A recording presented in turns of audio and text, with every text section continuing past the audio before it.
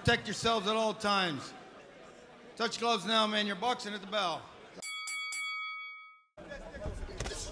Left hook. And we see Nicholson, we walked into this arena, Corey. This is what we're able to do, which is keep this fight in a confined space and bet. Those pivots, those cuts, they're going to have to be pretty tight. You're going to try and make that work. Explosive. Lose focus. Was most recently in 2008. One fight already has him on the canvas. Billy going back downstairs. Trying to fight his way out of danger here, trying to get his response call. Right where the... See Nicholson, the right hand. Which is what we have been seeing.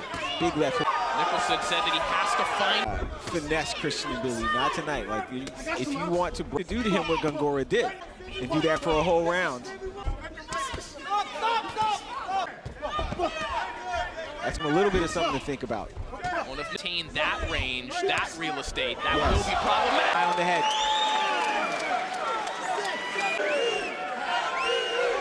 That we've been talking about that Hasley looks for it once more.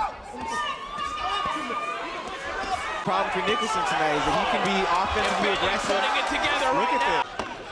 It's an admirable. He just ate another right hand. Take a look at that. As you said, Corey, what Nicholson is vulnerable to, that right hand. And eventually tell Mbilli to once more, just all over Nicholson. Christian Mbilli's head, unless it's enfoncé. See Nicholson saw the sweat fly from the forehead of Nicholson.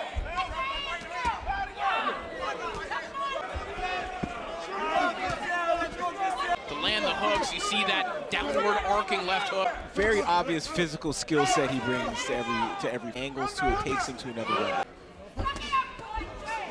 Dope, and he's not going to. He's not. Yes, we know what's been happening in this fight. Authority to really a long time after Billy's win over Carlos. Doing a trap. Big right hand from Mbilli. Although every now and then he lands these little left hooks. Oh, big left! Has the number 3 spot in Ring Magazine's ranking as we take a look at the potentially resigned to playing that game, or he's going to wait for an eliminator so that... Solid!